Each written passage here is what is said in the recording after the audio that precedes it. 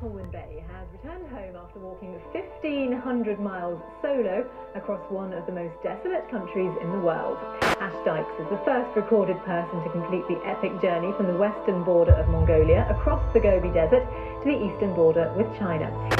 Ash, thank you so much for joining us at Newsday. Congratulations to you. You've achieved a world first. Yes, and at the minute it just seems so surreal still. I really can't believe it's happened. So we've got about 1,500 miles of land ahead of me. What happens from now and then is a complete mystery.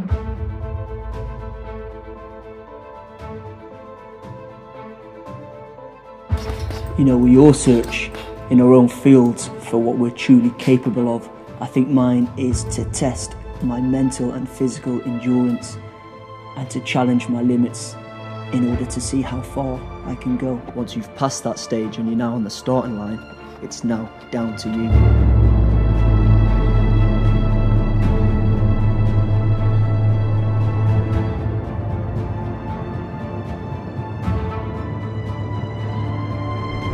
This is the biggest expedition I've undertaken so far. 1,500 miles over the Altai Mountains, through the Gobi Desert and across the Mongolian steppe, whilst pulling 120 kilograms.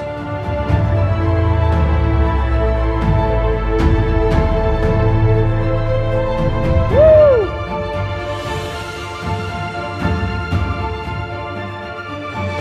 Not only the physical and mental challenge, it's also the preparation. If you're fully prepared, not much can stop you. Yes! This morning I'm feeling perfect. And for the past 2 days there's just been no fucking shade.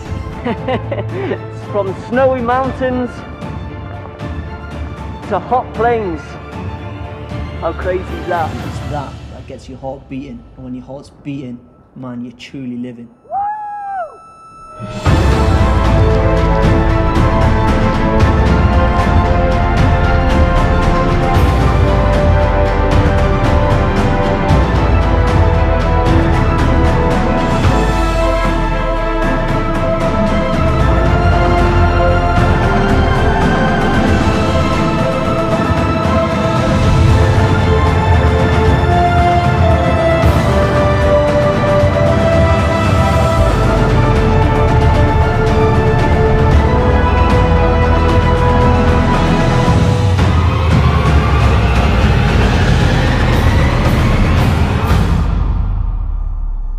We survive.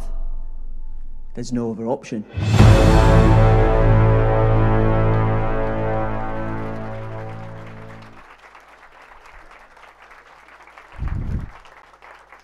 Thank you, and luckily I did survive. So before I set out on this solo and unsupported trek across Mongolia, a lot of people told me that it just wasn't physically possible, and a lot of people did think that I was pretty bonkers at the same time, for which they could have quite been right. But before I talk about Mongolia, I just want to give you a bit of an overview on some of the previous expeditions that I undertook and what ultimately led me to the decision of taking on Mongolia in the first place. So before all travels and adventures began, I was studying a national diploma in outdoor education, and in between year 1 and year 2 of this course, all the rest of the students were now looking at what it was that they were going to do next.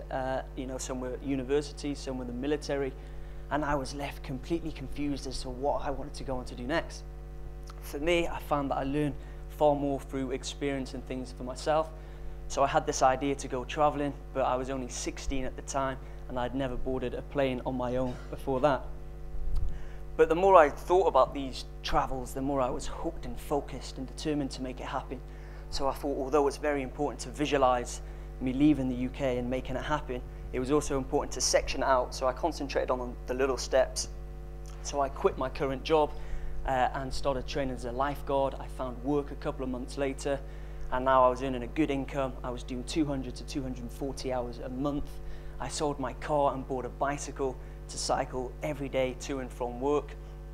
I met a friend who also wanted to come along with me, and we thought it's all good going off and traveling, but eventually money will run out and we'll be forced to come back here. So I decided to get some qualifications that could enable me to work out as a scuba diving instructor.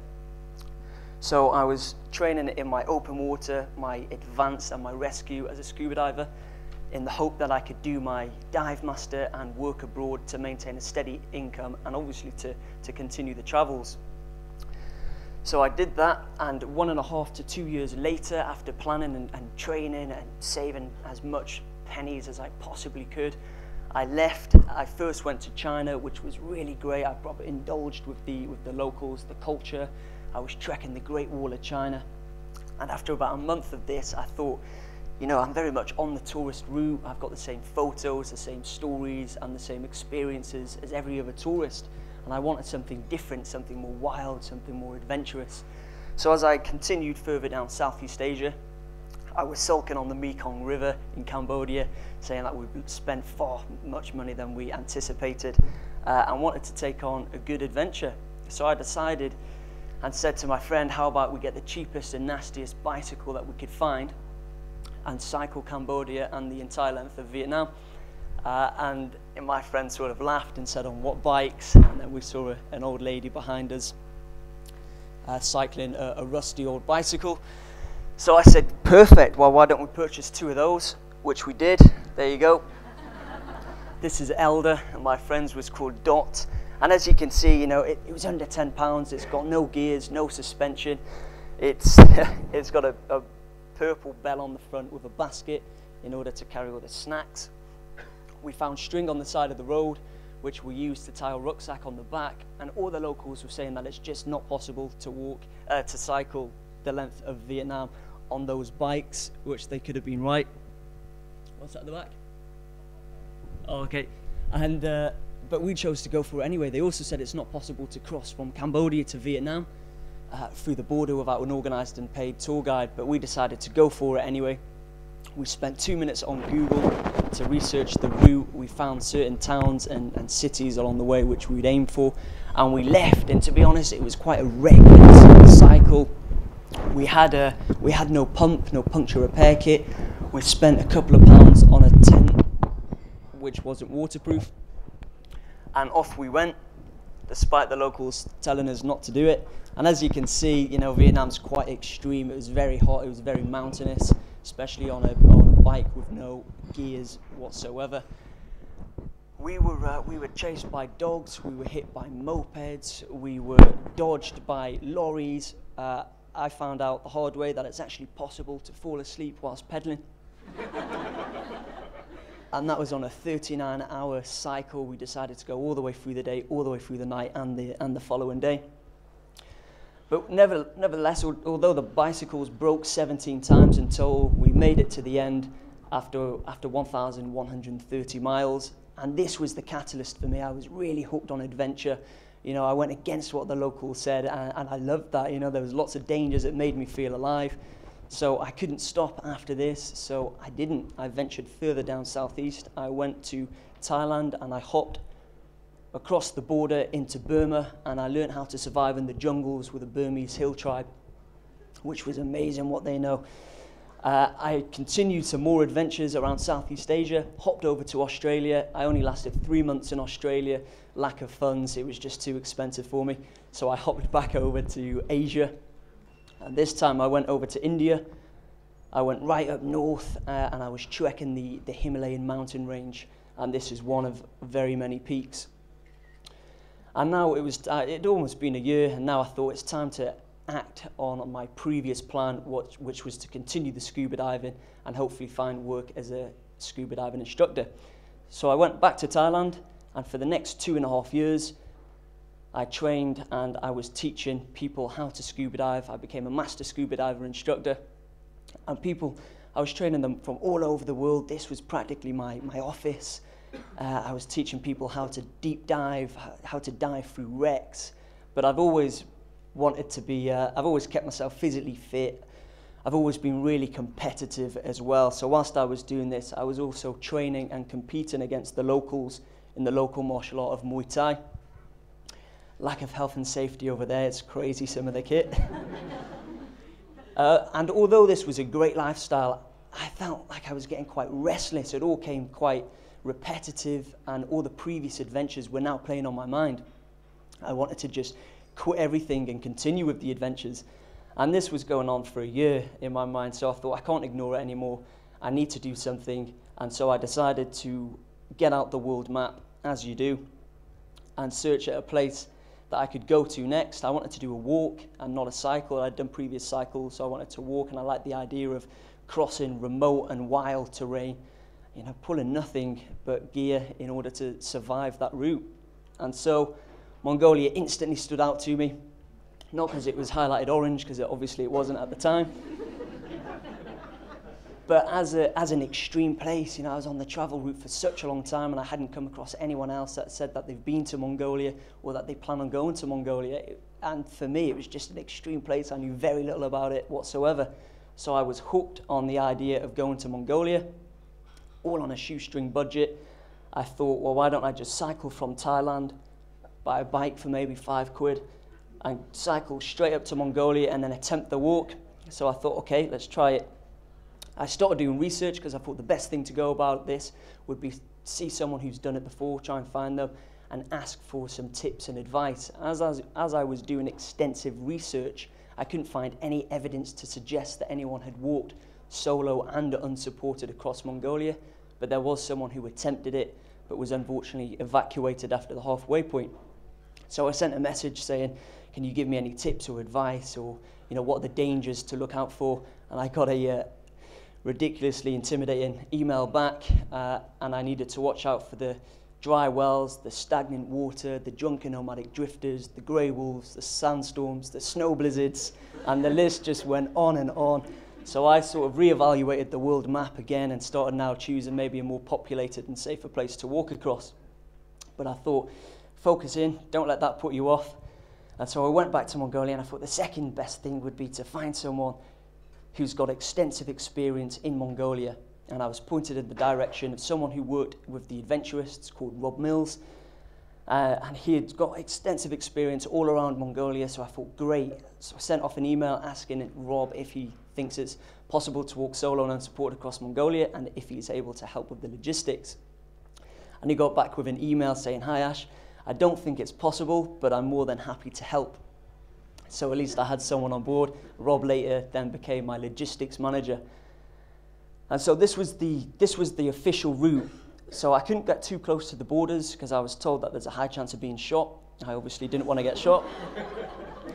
So I decided to go from the most western city in Mongolia called Olgi, traverse down through the Altai Mountains, cross the Gobi Desert, and up through the Mongolian steppe, arriving at the most eastern city in Mongolia called Choibosin. So that was the plan. And I realized now, after we both started doing extensive research, that this was a world first. It hadn't yet been done solo and unsupported. I had to take it a lot more serious. I couldn't just get a bike and cycle to Mongolia. I took the risk to give up my life in Thailand, even though I worked so hard to get where I was. I sold all my diving kit, and I went back to the UK and moved back in with my mum and dad. And I now started surrounding myself with people who had been to Mongolia before. This is me and Rob going through some map work, planning out the route, looking at water points, looking at the food. And it was quite negative feedback that I was getting from people who've been to Mongolia before. It was a guy who had cycled 1,000 kilometers across the country, said that the horse struggled, let alone a man pulling 18 stone behind him, alone with no help. And I was getting quite a lot of this feedback, and so this is when I broke the maps down and I reevaluated the whole route and said, which one of these is the days that I fail, which is the day that really breaks me. And after we reassessed it and checked every single day as we went through, it worked out that every day was possible. There were water points along the way, there was food, I just needed to make sure I reached them in time.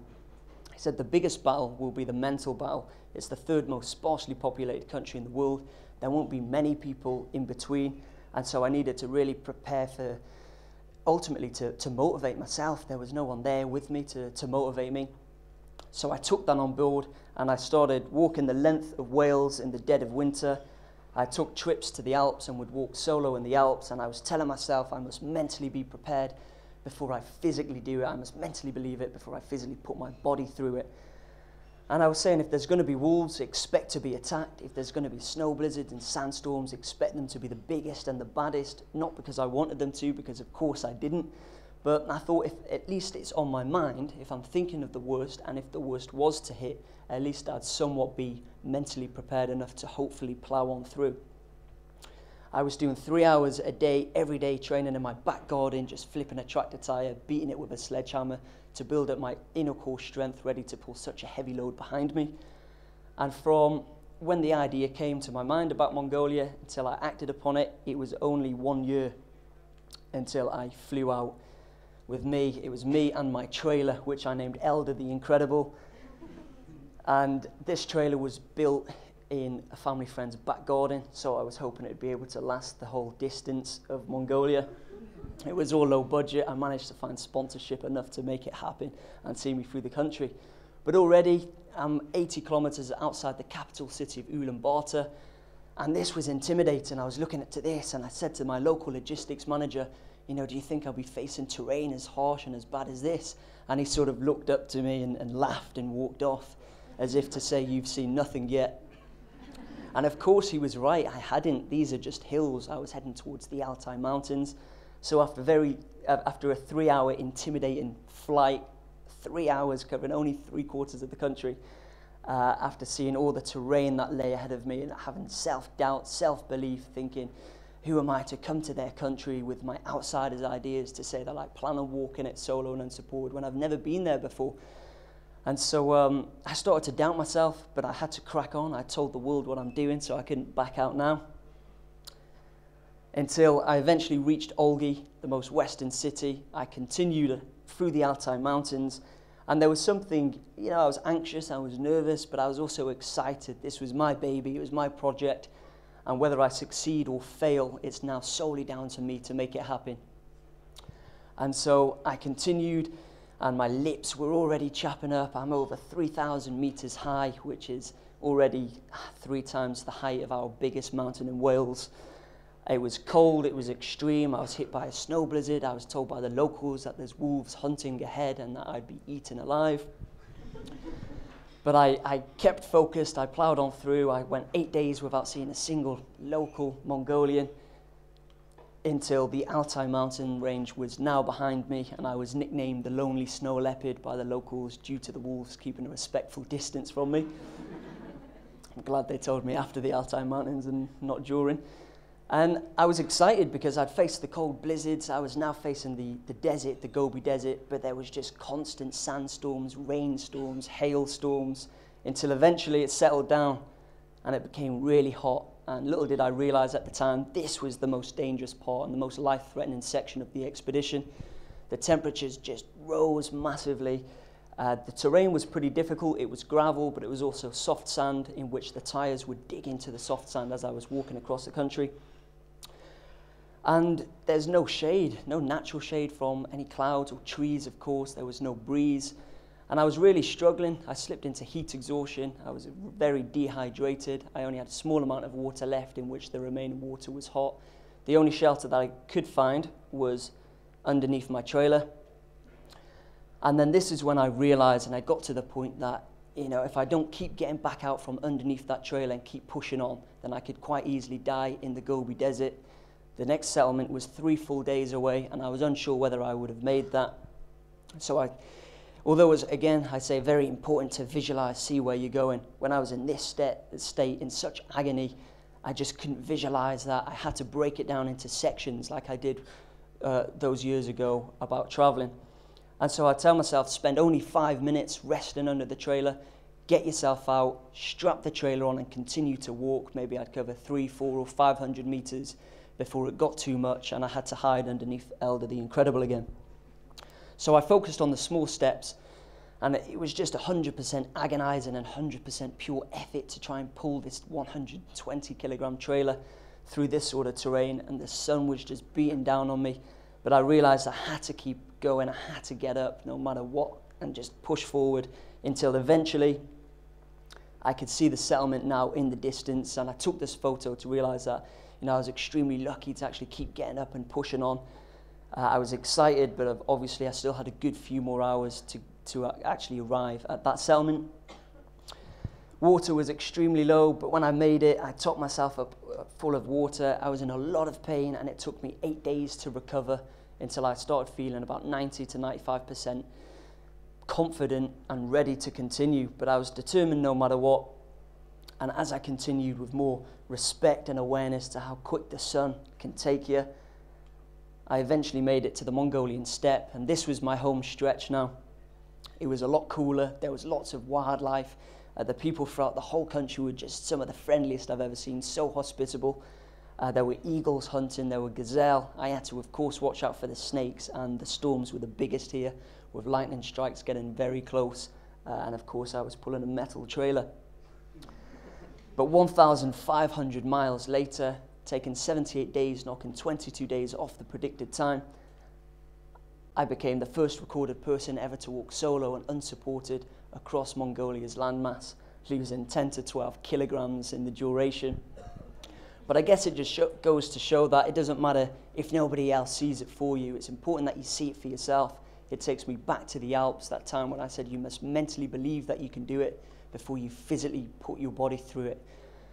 And I've used this motto for my latest expedition. Only 2 months ago, I returned from becoming the first recorded person ever to traverse the length of Madagascar through its interior while summing the 8 highest mountains along the way.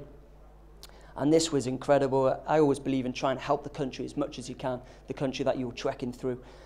And so I partnered up with the Lima Network Conservation to spread awareness about Madagascar's unique biodiversity and the fact that there's over 75% of the wildlife and plant life are found nowhere else in the world, you know, Madagascar only, which is crazy.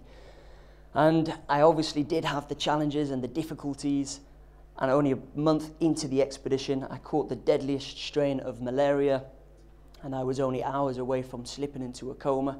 It got nasty, but it took me back to the Gobi Desert, and I focused on the little steps at a time. I managed to get myself to the doctor in order for the doctor to completely eradicate malaria out of my system. And as I continued, I of course was trekking where no one had really trekked before. The mountains, they didn't have tracks going up, and so I had to hack my way through the bush, hack my way through the jungle, and at times it just got too much. It would mentally break me, it'd physically break me. There was one time where we covered maybe 200 meters in a good few hours. We had to crawl under the bamboo, try and scramble over it. I was bitten by a spider. I was eaten alive by the mosquitoes and the leeches, and I was just having a difficult time continuing until I told myself, you know, you're going to have these bad times, you've got to pick yourself back up no matter what stops you and drive on forward. So I continued through the bush, hacking my way through, and I eventually made it. After 155 days trekking from the most southern point, I made it to the most northern point of the island where the Indian Ocean meets the Mozambique Channel. And again, whatever dream you've got, whatever vision you've got, you're going to have setbacks, you're going to have times where you'll be knocked down. It's all about picking yourself back up and driving yourself forward no matter what. Thank you.